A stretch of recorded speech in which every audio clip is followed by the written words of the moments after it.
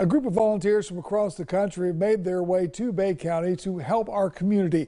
The World Changers clean up the outsides of homes and buildings free of charge. As News 13's Jenna Maddox tells us, one group decided to help a local school this time around.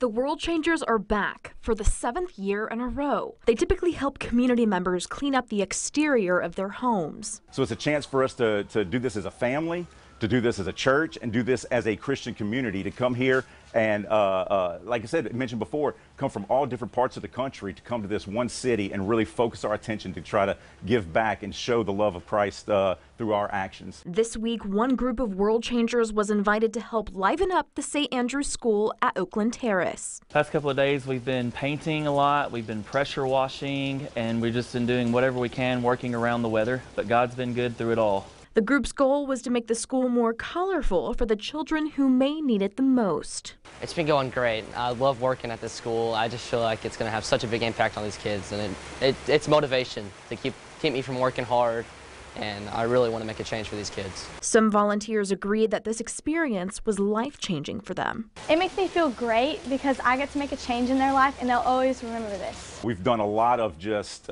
cleaning and prepping and really just trying to show these kids that there are people out there that care. You know, when they get here and they see all the changes that have been made, they know that somebody cared enough to come and give back to them. In Panama City, Jenna Maddox, News 13, Panhandle Strong. The World Changers say they plan to come back to the Panama City area next summer. It'll be their 8th year in a row.